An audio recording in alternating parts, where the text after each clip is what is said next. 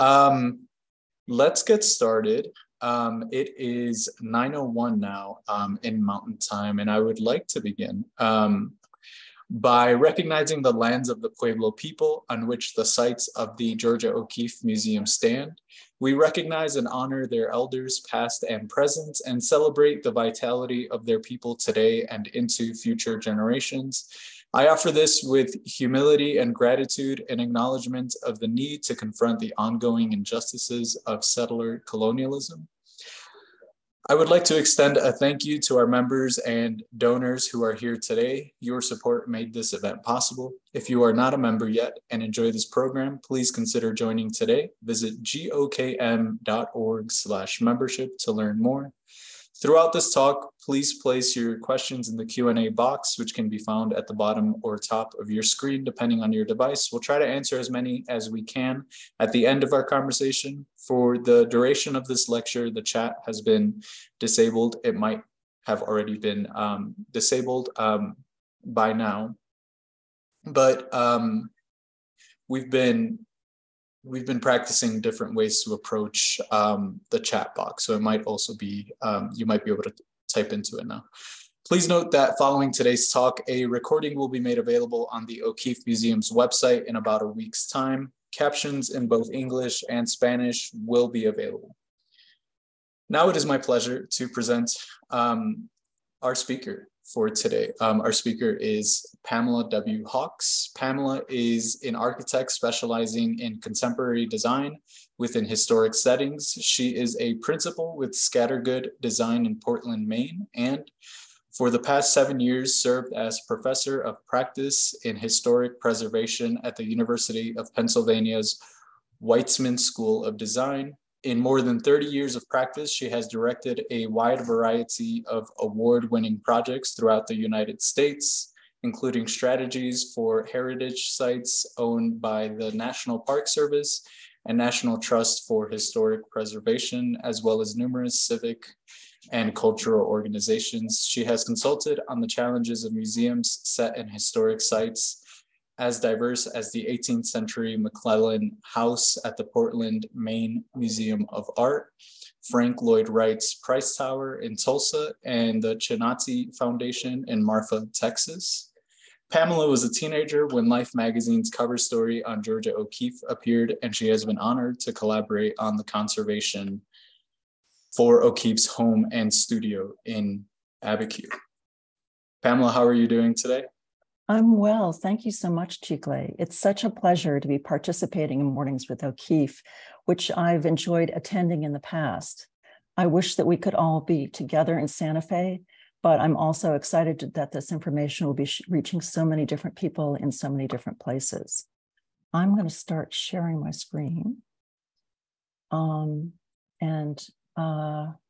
Chicle, it just says I can't start. Uh-oh. So you need to enable it, I think.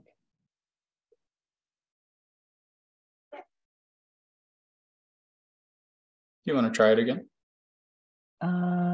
Yes, it's okay.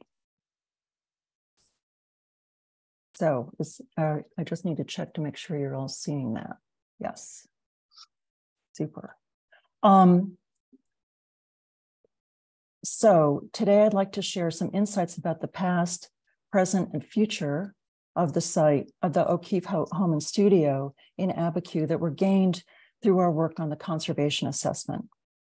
The museum engaged us in the fall of 2018, and we completed the report in January 2020, then followed up with a window conservation prototype that was implemented last spring.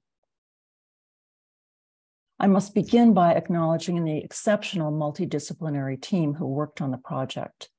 The Georgia O'Keeffe Museum staff were active participants in assessments and workshops, and those who had worked for Ms. O'Keeffe on site provided a unique perspective. Our professional consultants came from around the country. Each brought distinct skills and experience, as well as fresh eyes to the site. Our work was greatly informed by research that had been commissioned by the museum that included the book, Georgia O'Keeffe and Her Houses, by Barbara Buehler-Lines and Agapita Judy Lopez, published in 2012, a historic structure report by Jonathan Craig, architect, and a cultural landscape report prepared by the School of Architecture at the University of New Mexico, which was completed after our work. All of these deepened our understanding of the site and ultimately of anyone who visits. The conservation study considered issues both local and global, from the makeup of the adobe walls to the potential impact of climate change on the site. As the lecture title suggests, our investigations were built on an understanding of the approach that Ms. O'Keeffe and her friend Maria Chabot took to the restoration of the site in the 1940s, on the values that they shared there then, as well as the values associated with the site today. I assume that you're all familiar with Georgia O'Keeffe's art, but you may not have visited her home and studio. O'Keeffe owned 2 homes in Abiquiú, New Mexico, an adobe revival house built at Ghost Ranch in 1933, which you see on the left, which she purchased in 1940, and the traditional 19th century compound in the center of the village on the right, which she acquired in 1945. The home and studio, which was the focus of our conservation assessment, served as her primary residence from 1949 to 1984. This combined site and floor plan shows the garden located to the south of the main house and her studio and bedroom located in a former carriage house, which are perched to the north on the edge of the bluff. O'Keeffe's modernist aesthetic was expressed not only through her art, but also her clothing and lifestyle. The restoration and remodeling of the home and studio through 45 years of ownership was part of the remarkable synthesis of her art and life. She seems to have had an eye for architecture early on. The image on the left is from a portfolio made during her art studies at the University of Virginia in 1912, which was recently posted on the museum's Instagram account. It reminded me of how many of her paintings have buildings as the subject, even before she arrived in Abiquiú. The view on the right of the family home of her husband, Alfred Stieglitz, in Lake George, was painted in 1928.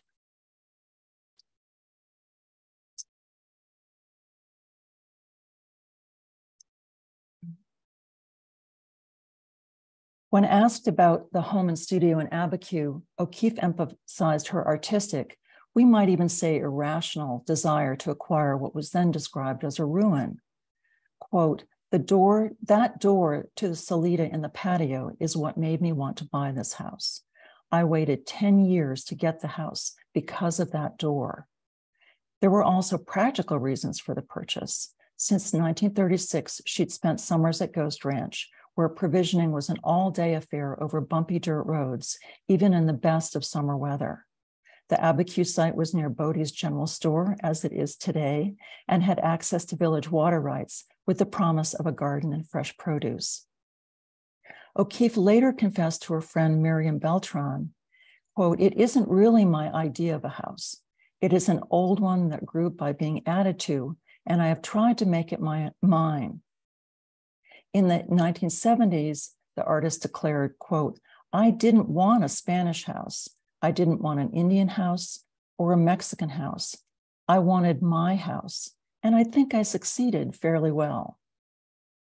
Much of the credit for making it O'Keeffe's house, as well as the restoration and design strategy, goes to her friend Maria Chabot. The artist herself clarified that, quote, Maria had wanted to do the house. She had friends in Santa Fe who had done a house. She was crazy to do a house, and she was crazy to do this house. This image shows the two in the courtyard of O'Keeffe's house at Ghost Ranch. Maria Chabot, who lived from 1913 to 2001, had arrived in Santa Fe in the 1930s. She was part of a remarkable circle of women there who included her lifelong friend, artist Dorothy Stewart, Stewart's sister, Margaretta Stewart Dietrich, and Kate Chapman, wife of archaeologist Kenneth Chapman, pictured on the left. And I think this view gives you some sense about the spirit of those women and what it was like to be in Santa Fe in those days. Chabot's, quote, friends in Santa Fe had done more than one house there as part of a growing interest in preserving and replicating the historic character of the evolving community. Among them was a property on Canyon Road, which Dietrich acquired in 1928, shown on the right. Known as El Saguan, the site is now the headquarters of the historic Santa Fe Foundation. My work on the conservation study began with a search to understand what had been done during the restoration of the site at Abiquiú and why. O'Keeffe lived primarily in New York City during the 3 years of restoration, while she settled the estate of her husband, Alfred Stieglitz. Chabot supervised the work on site, corresponding frequently with O'Keeffe with questions and strategies. We're so fortunate that their words have been preserved in these letters, now in the archives of the museum, and transcribed in a book by Barbara Buehler-Lines and Ann Beha titled Maria Chabot, Georgia O'Keeffe, Correspondence 1941 to 49. Chicley will send you details on these resources after the lecture. How much restoration actually took place? O'Keeffe talked years afterwards about the site being a ruin, but in my experience, it's not uncommon for homeowners to emphasize their heroic rescue efforts, so I was a bit skeptical.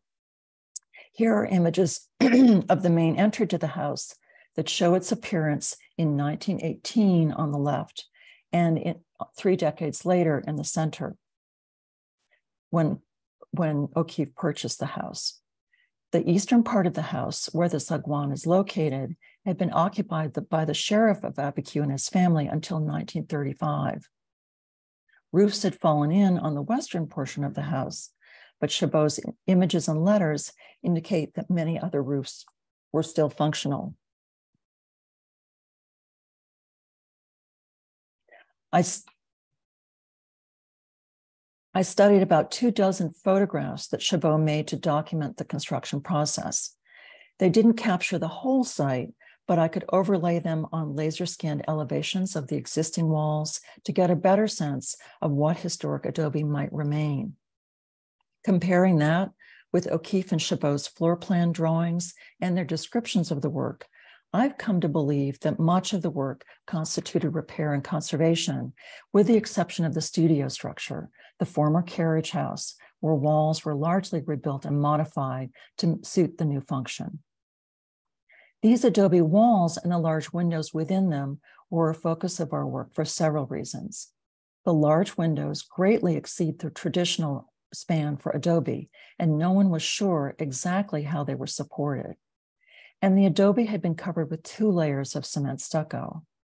The cement stucco protects the adobe from rain, but retards drying of any moisture that might be absorbed by the adobe from other sources, such as soil moisture or roof leaks.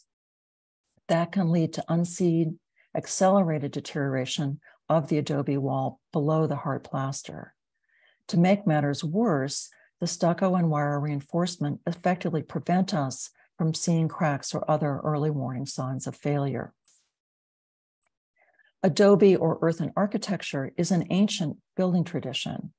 Tony Crosby, the adobe expert on our team, has worked for 2 decades on conservation of 5,000-year-old mud brick structures in Egypt. Though earthen architecture is most common in areas that are hot and dry, it's also found in England and Canada.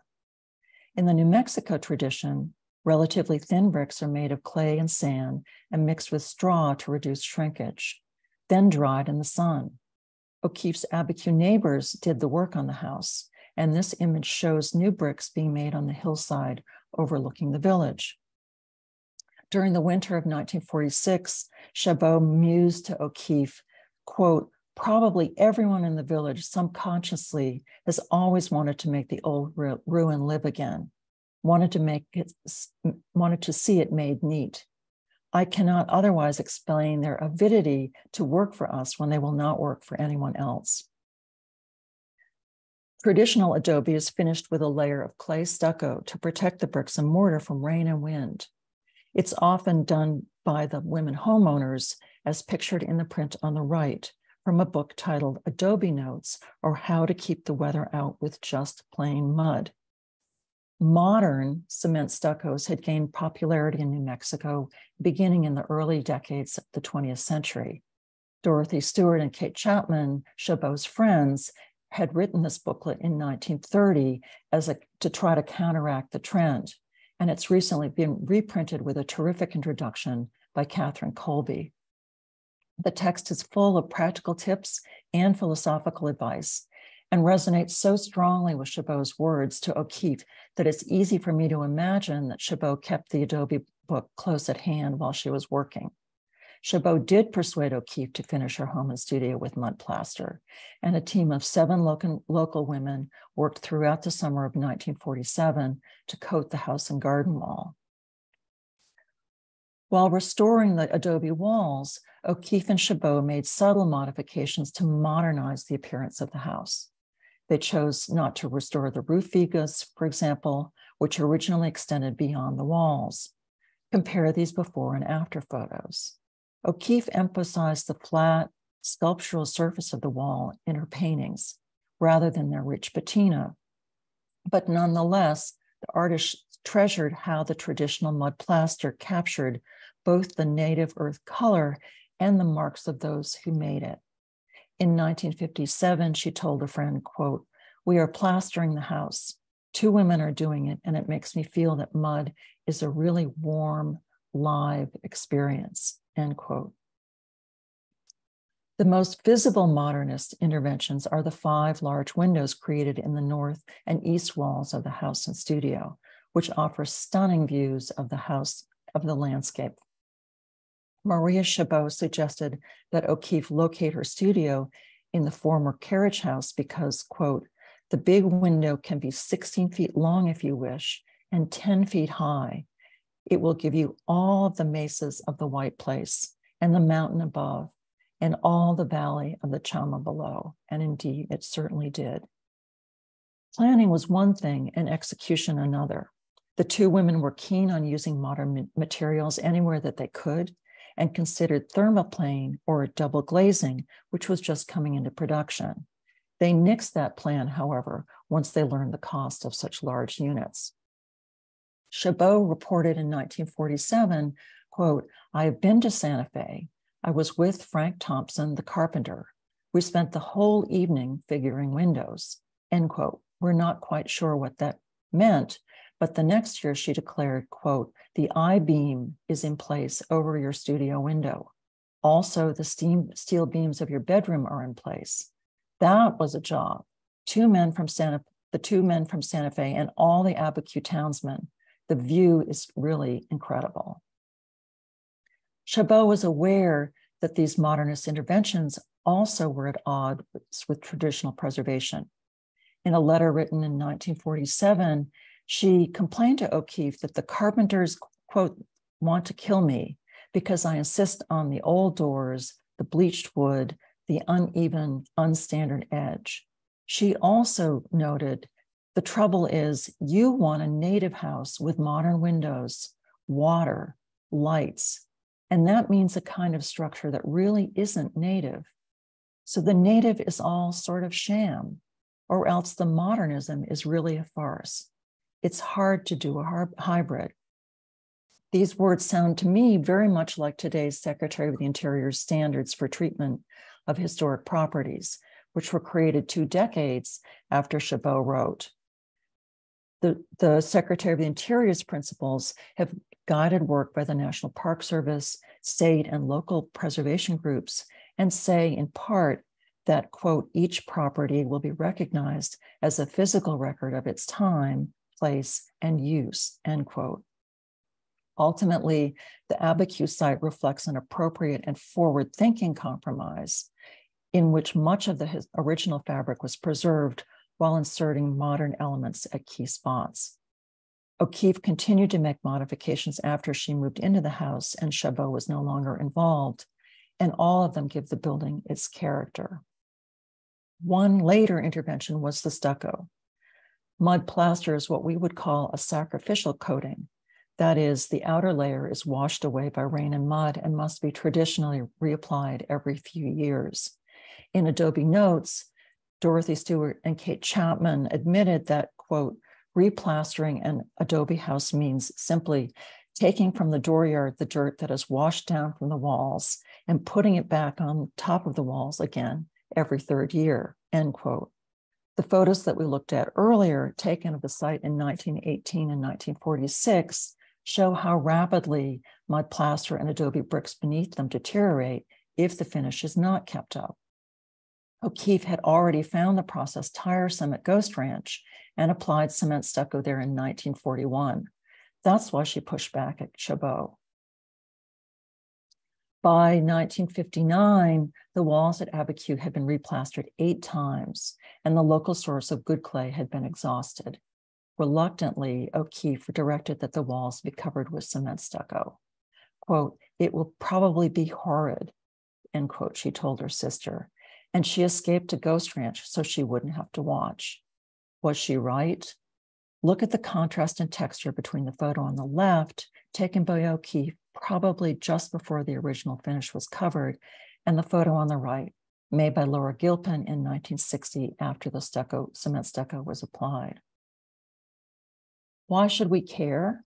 Well, first, because it shows us something about O'Keeffe's aesthetics. Remember that door in the patio, the one that made her buy the house? Architectural historian Sarah Rovang has done research on O'Keeffe's use of modern materials at the site.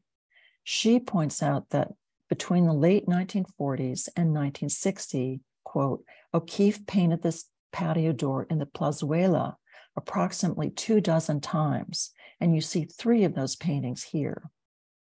Rovang continues, quote, after the house was stuccoed in 1959, O'Keeffe executed only 1 more painting of the patio door, white patio with red door, in 1960.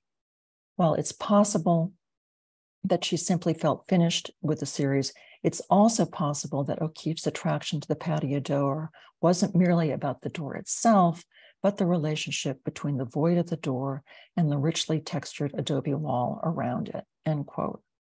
Rovang further notes, quote, throughout the 1950s, O'Keeffe sat for numerous portrait photos in front of the adobe plaster of the home's exterior. With few exceptions, this practice largely ceased after the house was stuccoed in 1959, end quote.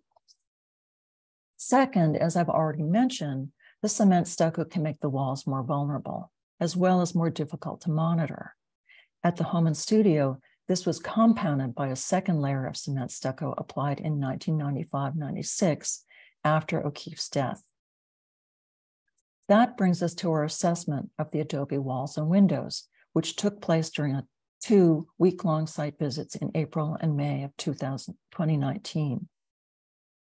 Our adobe expert, Tony Crosby, began with careful documentation of existing conditions in sketch form, which you see here. Meanwhile, the team was trying a variety of non-destructive methods for documenting the adobe conditions, with a goal of creating a monitoring program that the museum's own conservation experts could use in the future.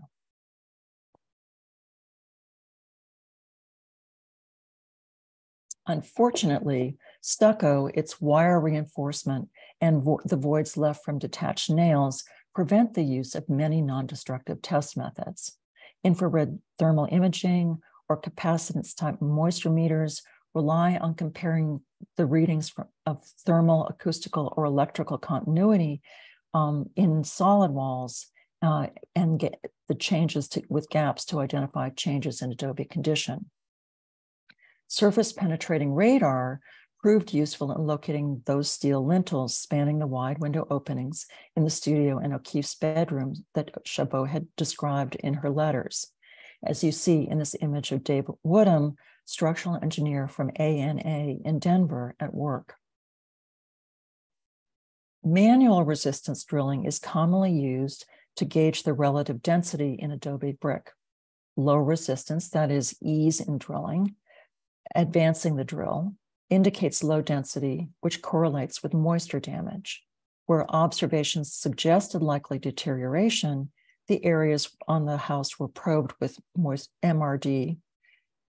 Though it lacked the resolution and repeatability necessary for long-term monitoring, MRD provided a good indicator of potential problem areas especially when combined with insertion of a fiber optic video scope, which provides views of a hole drilled through the wall assembly. And you can see some of those images of materials, material conditions, voids, and discontinuities in the images on the left. The video scope also allowed Dave Woodham to confirm that the large openings over the garage, kitchen, and lower bedroom were supported by a composite sandwich of 2x12 members. And you see some of the team members here looking at what he's found.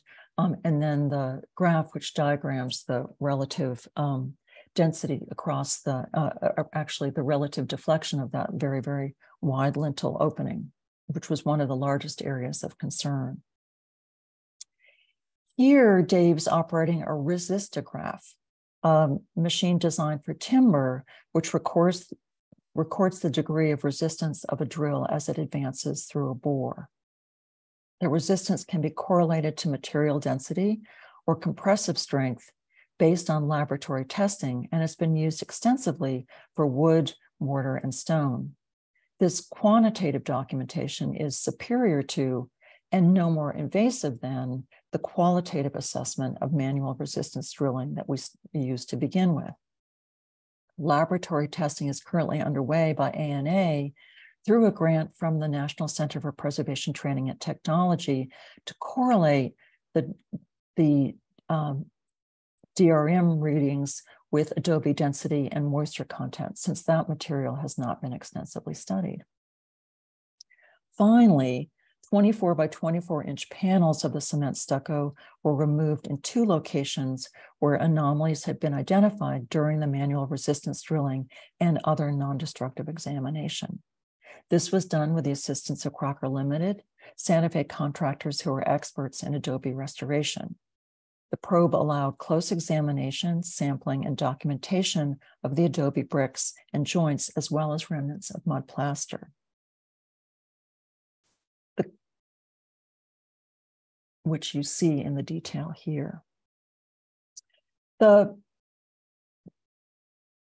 conservation study confirmed that most of the adobe appears to be in good condition, and the lintels at the oversized openings of the home and studio provide adequate support for the walls and roof above. However, we remain concerned that the windows represented one of the site's greatest vulnerabilities. Historic photographs taken before the stucco application, which you see on the left, show a clear demarcation between the wood frame of the windows and the adobe, with projecting sills to protect the walls below. This detail is important as adobe and wood perform differently in response to changes in temperature and moisture, and have different service lives based on durability and maintenance.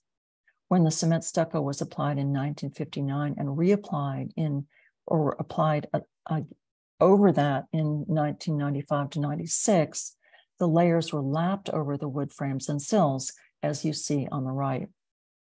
Water drainage at the sills is poor, and the drying surface of the wood is reduced, creating the potential for water to penetrate the stucco wood intersection and enter the adobe.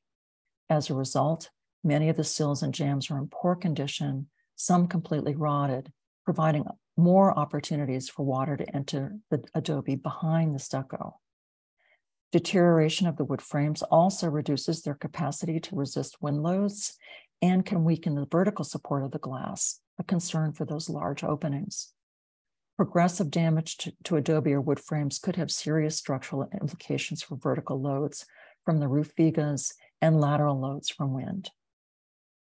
Developing an assessment and repair strategy for the large windows was a high priority. And in the spring and summer of 2021, the museum engaged the conservation study team to undertake a pilot project with the assistance of Ed and Jess Crocker of Crocker Limited and support provided by Heritage Partnerships program of the National Park Service. Work focused on the window in the north wing of the lower bedroom, chosen because it was far from the most iconic views of the site and next to those probes that we had done earlier. Cement stucco was removed to examine the condition of the adobe and wood framing on all sides of the window and to document its construction details, supplementing our previous investigations. And on the right, you see the lines in different colors, which Dale Cronkright, the head of conservation for the museum, made to explain to us about the different layers of stucco that he had seen. I would add that because much of this work was done during COVID, most of the team members actually had to do this investigation remotely with the museum staff holding the video camera for us to watch. The on-site explorations and laboratory testing indicated that the built-up 27-inch by 27-inch long timber header or lintel spanning the opening was relatively intact. The simple wood frames, which had consist of nominal lumber with a quarter rounds holding the plate glass in place, also appeared adequate to support the glass at anticipated wind loads. The goal of the prototype had been to develop new window details that could improve maintenance and performance. However, given the relatively good performance of the adobe window assembly over 70 years, the team elected a conservation approach, that is, leaving the window sash and frame in place with some improvements. Those included adding gringo blocks to tie the frame into the adobe, which you see in the right-hand slot image, using stainless steel fasteners on the lintel, which you see on the left, adding copper flashing under the sill, fastening a new strip of wood on the outer edge of the existing frame to receive the lath and create a recess for sealant, and tooling the new stucco to create a drip edge before it intersects with the head of the window frame, which you see on the left. Work was completed in the spring of 2022, and if you visit the site today, I hope you'll find that the window now that the work is relatively invisible while also giving a better impression of the house as O'Keeffe knew it. The original mud finish has been covered on the exterior, but it remains on the walls and the floors inside the house, as you can see on the right. Those finishes are renewed regularly by Mino Lopez, continuing a tradition that he began while working for Ms. O'Keeffe. These and other fragile finishes in the house were studied by Dorothy Krotzer of Building Conservation Associates, our materials conservator, with a view toward confirming original materials, as well as identifying the impact of visitors on the house. Visitation to the home and studio has increased steadily from 6,300 in 2007, when the museum began counting, to over 16,000 in 2019. During the summer, tours are often sold out well in advance, leading to frustration and complaints from tourists. Visitors are welcome, of course, but they can damage the physical fabric in many ways. Most rooms are accessed directly from the outside, so visitors track in soil particles, which can erode the floor finishes. Doorways and passages are narrow, and careless visitors can cause loss of wood and paint and plaster along the way. Visitors to the site often have a profoundly emotional experience, commenting how they can feel Ms. O'Keeffe's spirit there, and I certainly believe that myself. But this experience can be diminished by congestion and fewer opportunities to pause and reflect, to absorb the visual context that was so essential to O'Keeffe's life. Fortunately, current museum leadership has resisted the temptation to increase tour size and frequency, opting to offer new tours of the countryside and the spectacular landscapes associated with O'Keeffe's art. This helps ensure that the delicate finishes will endure for future generations. The conservation study also looked at the big picture, both global and local risks to the site, some of which you see listed here. As if to emphasize the site's vulnerability, on our site visit in April of 2019, coincided with the devastating fire of Notre Dame in Paris, which you see on the right of the slide. Wildfires in the vicinity of the Abiquiú site had already raised serious concerns among museum staff, recognizing that its interior contained fragile, flammable materials like the traditional wood ceiling on the left. The Calf Canyon and Hermit's Peak fires in the spring of 2022 became the largest wildfire in New Mexico history and further emphasized the value of planning. The O'Keefe Home and Studio, which is located in the red circle on this map, is relatively remote, 43 miles northwest of Santa Fe, 23 miles north of Los Alamos National Laboratory, and 7.2 miles southeast of the Abiquiú Reservoir.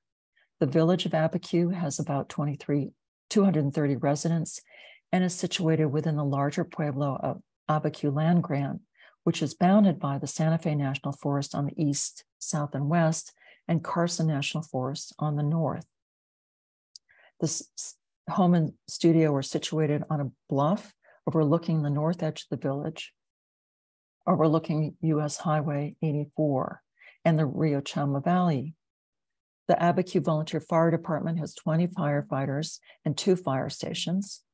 The primary one 5 miles from the home and studio, but located on the other side of the Rio Chama. It serves 360 square miles, making it one of the largest fire districts in New Mexico. Conservation engineer Michael Henry's recommendations included emergency planning, such as developing a site-specific emergency response plan for the home and studio, working with Rio Arriba County Department of Emergency Preparedness to include the home and studio as a significant cultural and historic resource, and strategizing with the volunteer fire department on a site-specific firefighting plan for the home and studio that included traffic control, access and placement of firefighting apparatus, water supplies, and if needed, water supply shuttles. He also recommended looking when the roof is next replaced, looking at possibilities for a higher fire resistance in the roof assembly, and also as part of that work, upgrading smoke detection and providing central monitoring of the fire detection system within the house, as well as investigating the feasibility of installing a low volume mist fire suppression system for the buildings. In addition to fire, Michael Henry considered the potential consequences of climate change on risks such as flooding, lightning, hail, and wind. Climate change is likely to introduce new factors or exacerbate existing conditions that pose both direct and indirect risks to the home and studio. For example, increased intensity and frequency of rain events may overload roof drains and drainage, increasing soil moisture that could be absorbed by the adobe, or generating more extreme shrink and swell drawing of the soils. Wind events of higher frequency and speed may cause uplift and damage to the roofing. Early in the study, the team recommended that the museum install a weather station on site, shown on the left, which uploads data to a secure website, including air temperature, relative humidity, wind speed and direction, rain, and solar radiation. Interval cameras, shown on the right, were also discreetly installed to record wetting patterns on the walls from snow and rain. Those supplement the qualitative data captured by spot readings on sensors and will allow physical change at this remote site to be correlated with the weather. As a last resort, our work actually began with complete architectural documentation of the site and its buildings. The exterior and interior of the home and studio, as well as the site walls and bomb shelter, were captured by Peter Aslestad of Aslestad's Consulting and represented in a dense three-dimensional point cloud, all sharing the same coordinate system. This unified point cloud allowed Peter to extract a series of extremely accurate measured line drawings in CAD or computer-aided design format. The results were conventional exterior and interior sections and elevations, which you see here, which were critical for our documentation of existing conditions. The floor plans and reflected ceiling plans were further enriched by including the high-resolution photographic imagery that were part of the photography. This level of documentation proved invaluable following the second disastrous fire of Charles Rennie Mackintosh's Glasgow, Scotland School of Art in 2018. Of course, we hope that the data will only be needed to develop conservation plans for the future.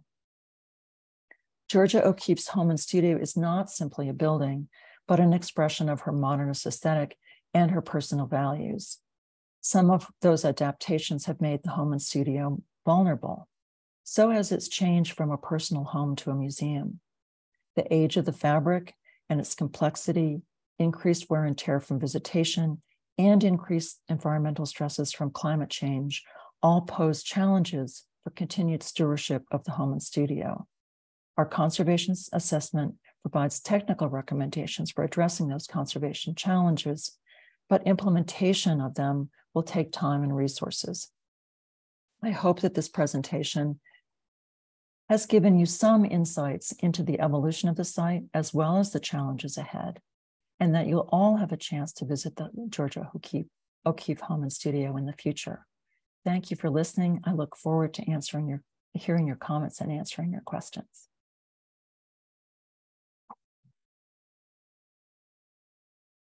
Thank you so much, Pamela. That was, wow, that was awesome. I mean, I really learned so much.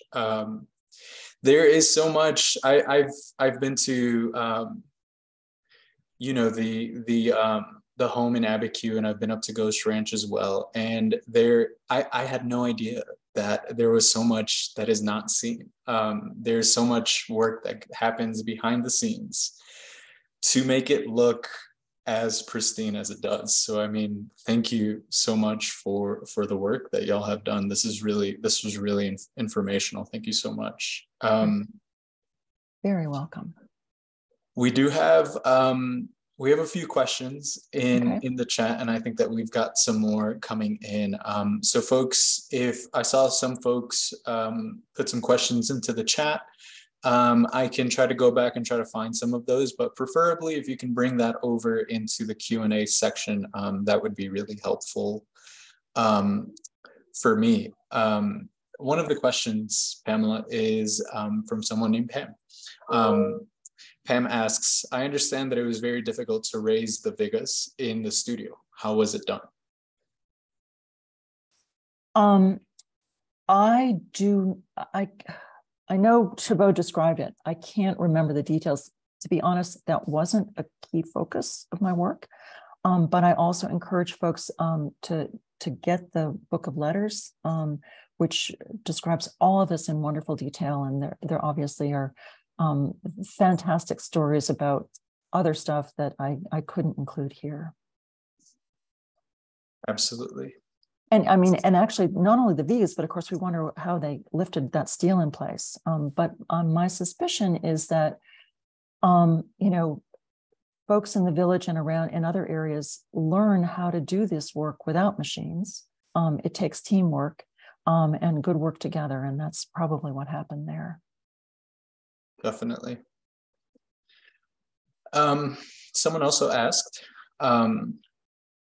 and this might be an easy one for you to answer. And I don't know if you know it off the top of your head, but what's the interior square footage of the main house? I don't know that off the top of my head, but I bet there's someone at the museum who does. Yeah, I'm sure I could find it, and I might try to do that before the end. I mean, as anyone who's been there knows, it's a very intimate house. And that's part of the challenge with the visitation. Anyone who's been there knows that you don't get to go into every room. And the museum has to work carefully to figure out how they can give people a great glimpse of the places where she lived without worrying about how to squeeze people indoors and out the other. I mean, it wasn't designed as a tour site. It was designed as an intimate place where O'Keeffe lived and entertained a few guests, but she was not having big parties. And she was very much, interested also in the connection between the inside of the house and the landscape around it.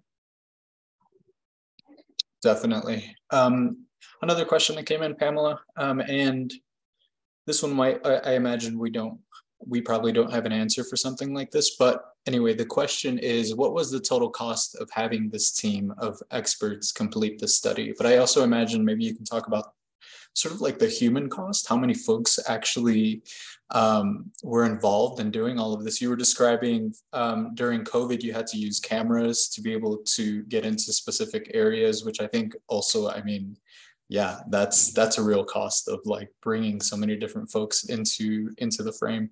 Well, it's a great question. I don't know the precise answer, but I know that work like this does cost money. It's work that the museum must pay for. I think in our case, it was funded in part by a private donor. And we were really, really fortunate. We actually started our work by writing a grant proposal for the Getty Foundation, which wasn't funded, but someone else stepped up. And that this is part of our work is often helping get the funding to do the work to begin with. We had a team of 6 folks who traveled to the site in various ways. Peter Oslestad drove out in a station wagon because he had a lot of gear. And we worked over a period, we made 5 site visits, not all of us, but most of us, and then worked over a period of a year and a half. The museum also had a crew. They had an amazing project manager who was organizing everything behind the team. So it's not only the cost of our time, but also the museum staff, which is supporting us. And I don't consider a human cost associated. And everyone I mentioned, everyone I asked to be on our team was like, when do I get there? And that was certainly true for me. I've been, was delighted to go back last year because there was a international conference on earth and architecture that was held in Santa Fe, and we did 2 tours of the site as part of that. And I'm delighted to help out in any way that I can. And I think that's true for everyone else. The reality is that our compensation often doesn't. I mean, I reading those letters was like such a pleasure. And I spent a lot of one winter doing that before we got out there. So there are definitely, everyone contributes to it and was really, really important. Definitely. And by the way, Pizza is joining us from, I imagine, from Abiquiú. She says that the main house is 5,246 square feet. The garage is 484 square feet, and the studio measures at 1,595 square feet. Thank you, Pizza. Well, Pizza knows everything, so Pizza does know. I'm glad she's here. Yeah, we have time for some more questions, so folks feel free to keep dropping some questions into the chat. Another question that came in: with a flat roof, how is drainage from rain managed? Such a good question. The traditional adobe roof was, there are canales, which are gutters that basically shoot out over the walls. Like, if you've ever seen the gargoyles on Notre Dame, it's essentially the same principle. So everyone knew that draining water over the walls was not a good idea with mud brick construction. So there are these drainage pipes essentially that project out over the walls and disperse the water down below. That's one of the things that we think is something that needs to be studied further as rain may increase, so that we make sure that the water really gets away from the base of the walls.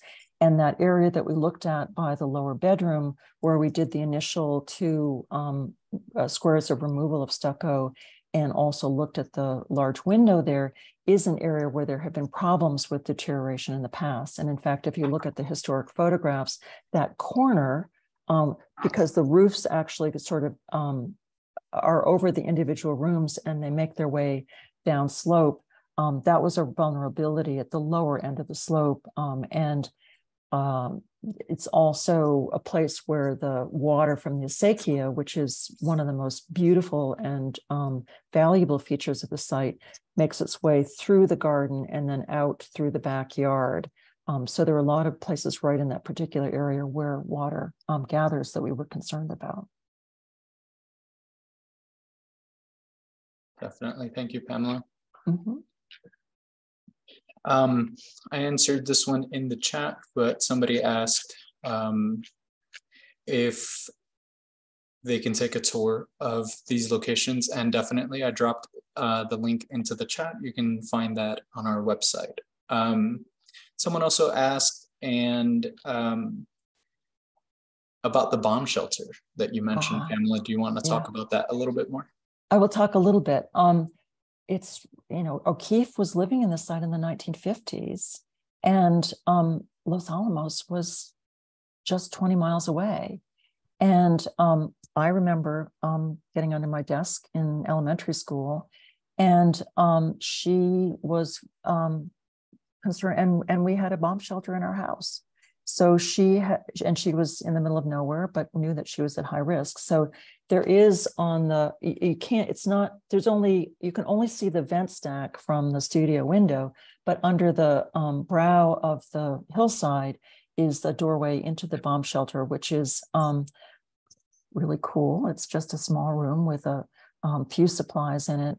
And it was built into this hillside. It is basically reinforced concrete construction, and we did do some assessments with the ground penetrating radar to confirm where the reinforcement was, and that seemed to be adequate. So it was of less concern than the adobe walls, the historic adobe walls, but it's also an important and significant part of the site.